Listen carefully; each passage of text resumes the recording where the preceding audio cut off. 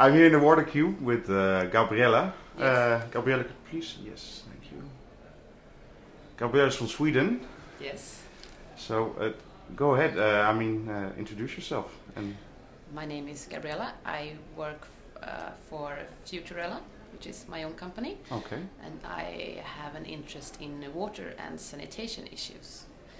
I think that there are a lot of things that has to be done, and it's very interesting. It's very interesting for many people. And so, what exactly is your interest in the water and sanitation? I think that there's a lot of efficiency that can be done with collecting wastewater and using it for Other purposes? yes, for digestion and for the biogas, for instance, and partly with human wastewater, but also with the industries and using the byproducts for energy efficiency. Okay. And so you went to a seminar this morning?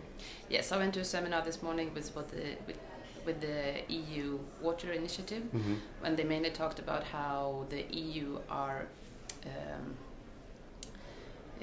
like the African group, and how they are organizing their own work with making strategies for how the EU Water Initiative is going to work with Africa to make the money go to the right places. Okay, and what was your impression? Do you think it was a good seminar, or?